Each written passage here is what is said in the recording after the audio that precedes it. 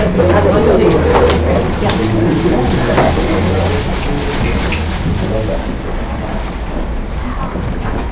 in the bathroom.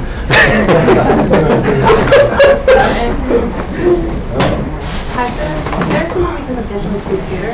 Yeah. So it's in function.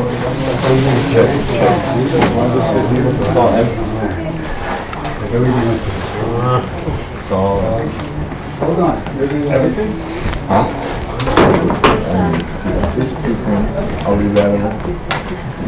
My mom's in there.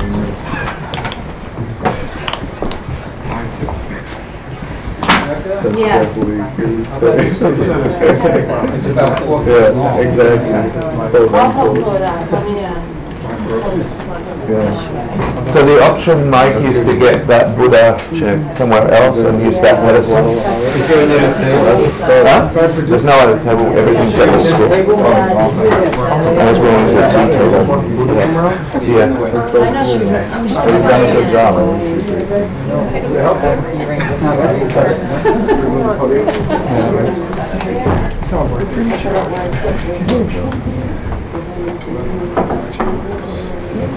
That works, yeah? It's very qualified to do something. And management.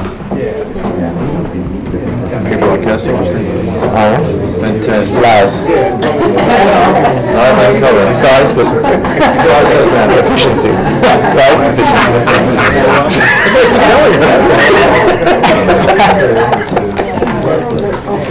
That's nice. Did you get that? Yes.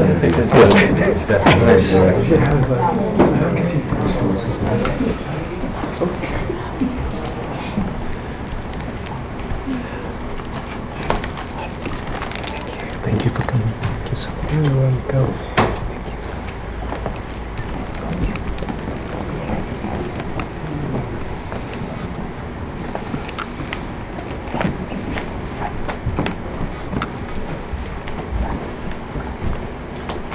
Don't spill the cherries.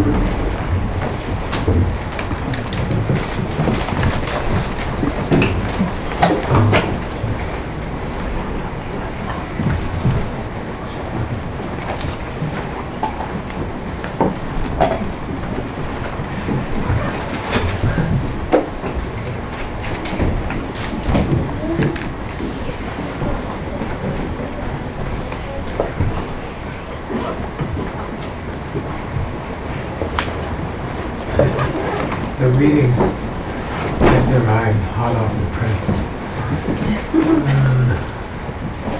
Teddy, good?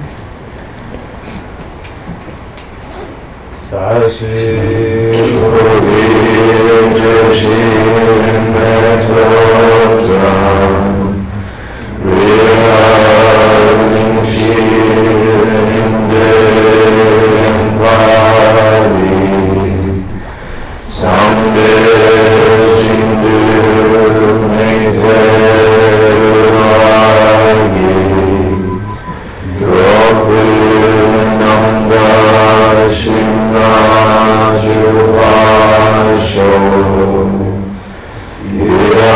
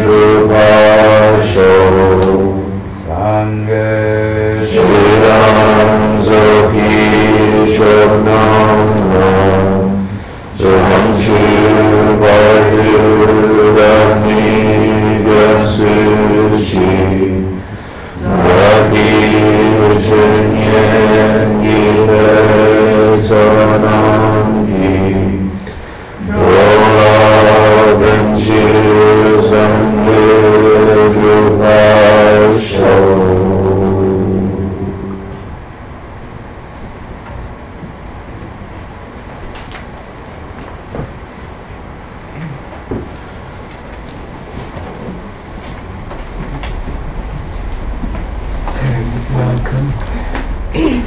Miriam's handing out a little meeting.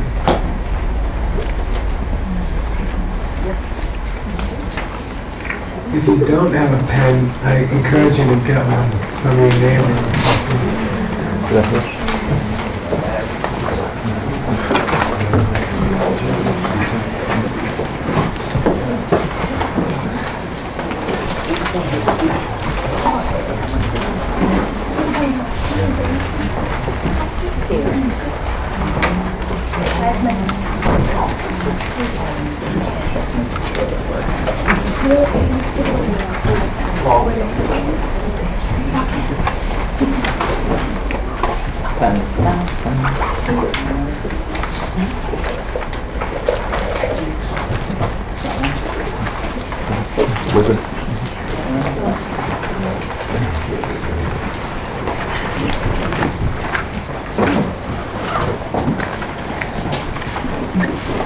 Anybody who doesn't have a pen, raise your hand.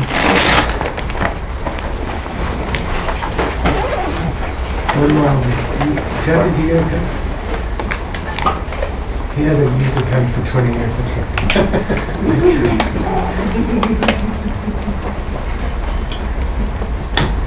Alright, let's start. So Hector asked me, would you give an afternoon talk at the 3 jewels in your spare time? And I said, okay.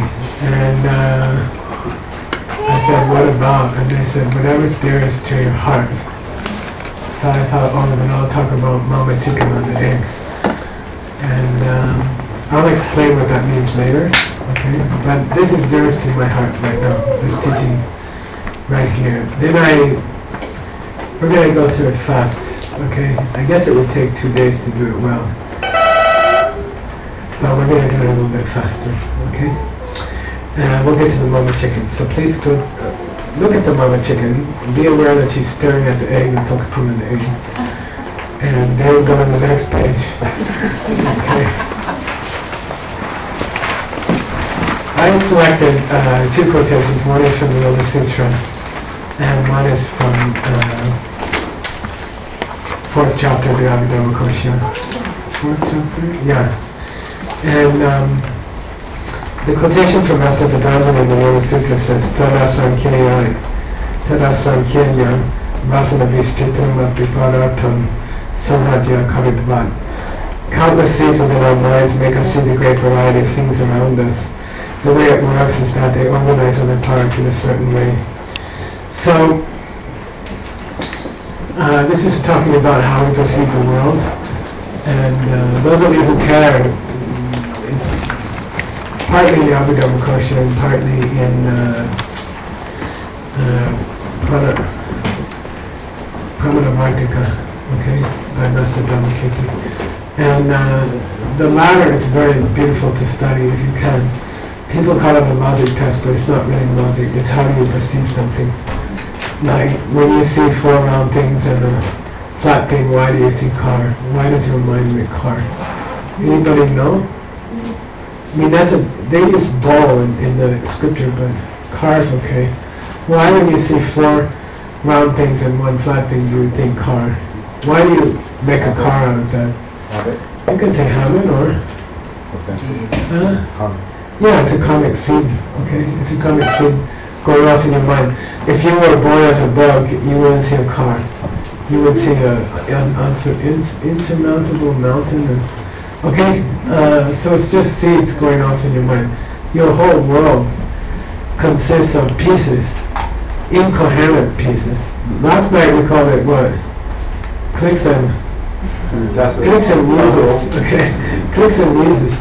You know, we were just listening to the best music in the world, which is Neil Young, Crosby, Stills and Nash, and if you hear it as exquisite, then that means your mind is organizing it into a beautiful song. And if you hear it as something, I don't know, you never heard it because it's too old, your mind organizes it into something you're not too familiar with, okay? It's either your favorite song or it's a song you haven't heard much, okay? So which one is it really? Both, either. It's both, okay? It just depends on who's listening, okay? And on the surface, you can think that comes from habit. I heard this song when I was 16, so I like it. Any song you heard when you were 16 or 17, you think it's the best music in the world, okay? That's not because of the song. Because any song that wasn't written when I was 16 is not the best music in the world. So there must be something in your mind which is organizing that song into something beautiful, okay? And that's karma. So these two quotations, the one by Master Patanjali, it's saying countless things within our minds make us see the great variety of things around us. All the things, he calls chitram. Chitram means variety. In Tibetan it's natsok. And it means a tremendous variety of people, good music, bad music, tall people, short people, ugly cars, nice cars, tall buildings, short buildings, okay? Your mind makes you see all those things, okay? And how does it do that? And then Master Patanjali says, the way it works is that they organize other parts in a certain way. So the other parts, what's the other mean? It says artha, para artha, para means other. What other? Why does he say other? Whose phone is ringing? Para means, other means like, other than the thing you're looking at. Like cars, the thing you're looking at, the other parts are wheels, okay, things like that. Your mind takes the world, which is disorganized, incoherent stuff, and your mind glues different things together, and different people glue together different things.